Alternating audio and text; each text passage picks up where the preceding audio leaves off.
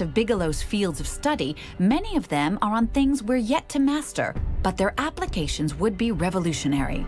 Among the most sensitive, anti-gravity, or the ability to free ourselves from the laws of Newtonian physics, and notably weight, so as to fly an object with no physical resistance and nothing pulling it downwards. These futuristic technologies require the designing of new materials called metamaterials.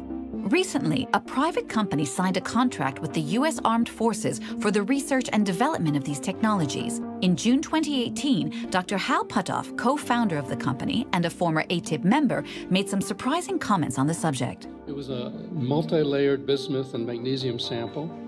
Bismuth layers less than a human hair. Magnesium samples about 10 times the size of a human hair. Supposedly picked up in the crash retrieval of an advanced aerospace vehicle. Looks like it's been in a crash. In Las Vegas in June 2018, physicist Hal Puthoff implied that this strange metamaterial object came from a crashed UFO, but he's not certain. Puthoff and his colleague Dr. Eric Davis are on the verge of identifying a number of small parts which appear to be beyond man's fabrication capacities. This sample was created with layers finer than microns, using a process unknown on Earth and with an aim we can only guess at. Nowhere could we find any evidence that anybody ever made one of these. When we talked to people who, in the materials field, who should know, they said, we don't know why anybody would want to make anything like this.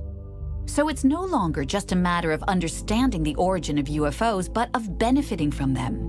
These metamaterials might have exceptional properties which could prove useful and profitable. They definitely have metamaterials. You know, I've seen the photographs of it. I've talked to them about that.